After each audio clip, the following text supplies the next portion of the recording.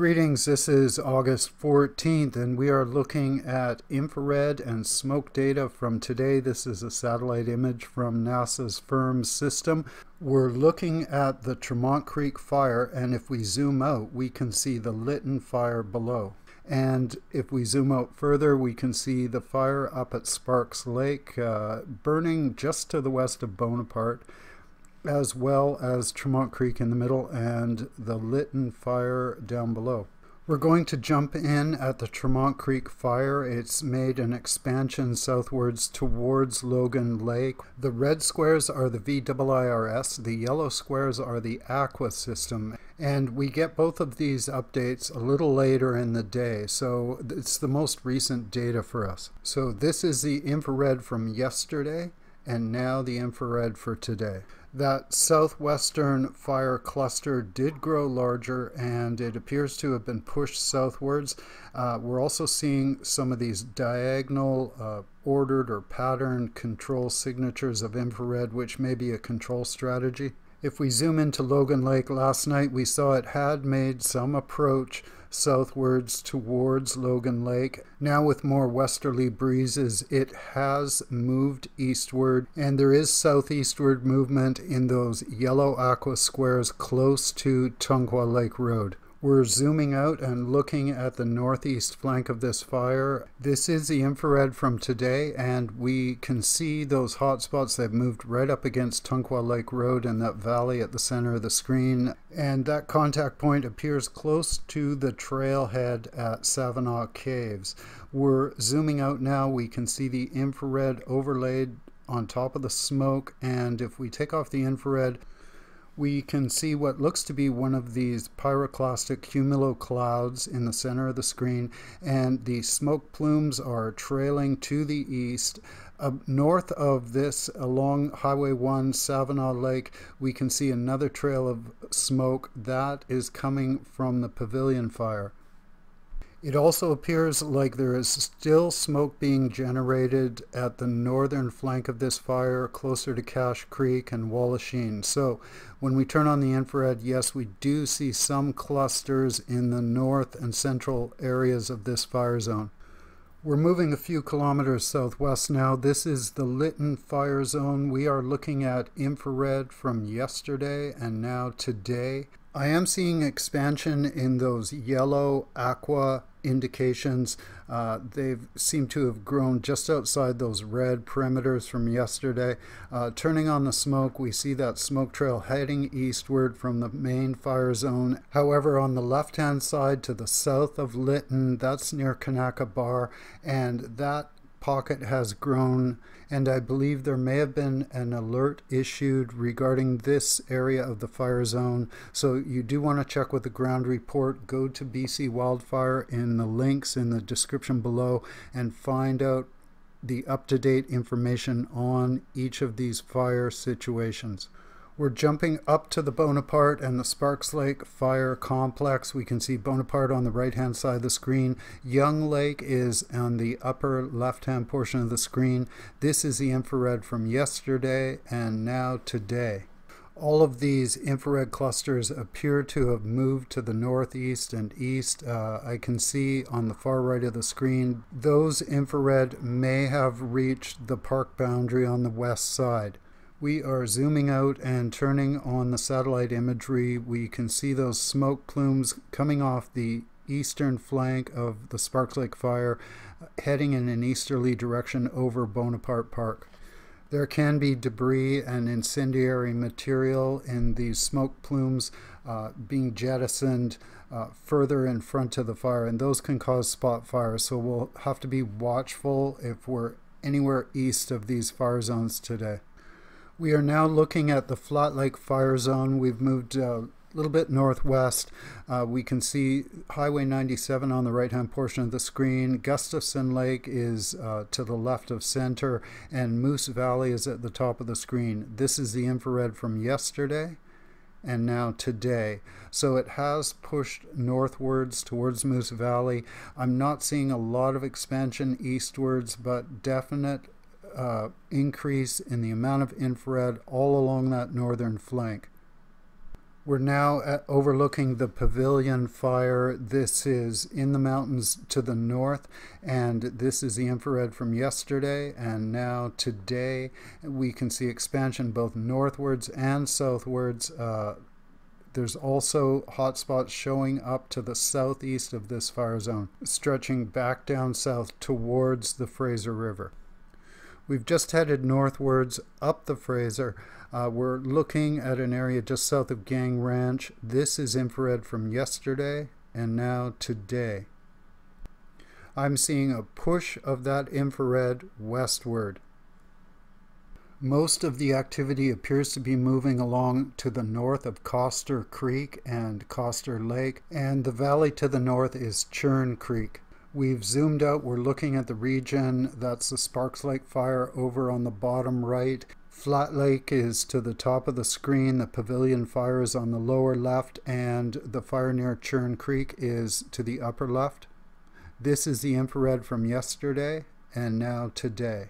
It appears like all these fire zones fanned out from the Fraser River. Those on the west of the Fraser moved to the northwest, and those on the right-hand side of the Fraser, they moved to the northeast. This is the satellite imagery for the region. You can see it was filled with smoke over on the right-hand side of the screen. Those winds pushed everything to the east. However, there was cloud cover over top of the Churn Creek fire and the Flat Lake fire, so we may not be seeing all the infrared there. It can be obscured by cloud and haze. We've moved just to the northeast. Canim Lake is on the upper left-hand side of the screen. Tawil is on the lower right-hand side. This is the data from today, and we can see activity to the north of Canim Lake and 3 or 4 hotspots to the southeast of Canim Lake. We're moving now to the White Rock Lake fire, Okanagan Lake, and the North Okanagan is to the lower right-hand side of the screen. Monty Lake is at the top of the screen. This is the infrared for yesterday and now today. I am seeing a slight push eastward and northeastward on these fire flanks. Let's move now to the southeast flank of this fire zone. Killiney Beach is at the lower part of the screen. West side is just right of center. This is the infrared from yesterday and now today. The infrared did appear to expand outward on all fire flanks, both north, east, and to the south. When we turn on the aqua, we can see the extent of the infrared today. The fire zone has gradually moved southwest of Killiney Beach, and it's also moved a little bit northward into those forested blocks south of Sweets Bridge. And generally there's a lot of activity all around this fire perimeter.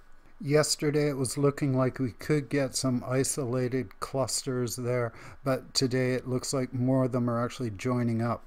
Keep in mind, those squares do not mean that they're being consumed by fire. It just means that heat was detected somewhere within that square. We're looking at the area around Monty Lake and Westwold now, and north to the Paxton Valley at the top of the screen. This is yesterday's infrared and now today's. There was a push eastward up on the north hillside, Paxton Valley. Generally, all these infrared clusters did shift eastward and northeastward. We're zooming out now, looking at the White Rock Lake fire zone. Those western winds came in, pushed these perimeters a little bit to the east, and expanded it from within and pushed out on all those flanks.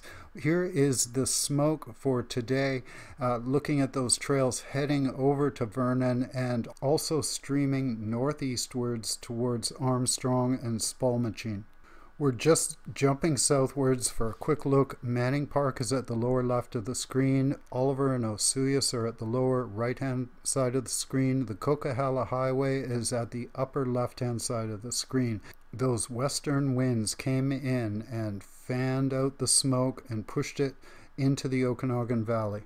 We're zooming into the Oliver Osoyoos area, and here we see the smoke was actually pushed to the east and as well to the southeast. This is the infrared for today. We're looking at it on a generic background on NASA's FIRM system. There is still a lot of activity on the northern and northeast flank of this fire. Just to the north, the fire that's east of Okanagan Falls, that was actually looking quite good. Only 2 hot spots there. We are now looking at the lower Arrow Lake. Valhalla is in the center of the screen, and Nelson is just to the right of center. Here is the smoke for today. That may be obscuring some of those infrared, but I'm not seeing a lot of change in this area, just a lot of dense smoke in those valley areas, some clearing in the upper elevations. We've moved north. We're looking at the Shuswap now. This is a satellite image from yesterday showing those smoke trails coming down from the northeast, and here is today. There is a lot of smoke in the area trying to clear, and there is more smoke pulling in from those fires to the west. That appears to be a situation where you're going to want to find some proper ventilation. Let's take a quick look at the infrared and make a comparison. This is the data from yesterday and now today. Those western winds are making an effect, and they're building up the intensity on these eastern flanks. I'm not seeing a lot of movement or expansion, but definitely increased activity. This is another region that is very remote, and access may be limited because of the lakes, so you'll definitely want that ground report from BC Wildfire. Go to the link in the description below and check that out. We are zooming out and taking a look at the entire region, southern BC, a lot of smoke. We see those trails moving to the east and then curling up and heading to the northeast. The forecast is for increased south and southwest winds coming in tomorrow. There may be precipitation for some areas tomorrow night. Hopefully that happens in your specific locality.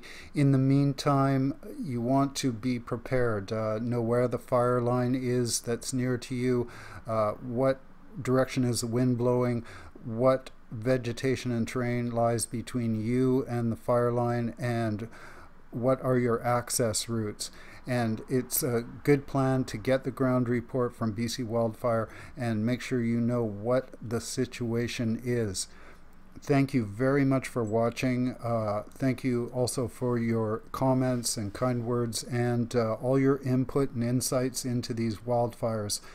Be safe out there and keep your nose to the breeze.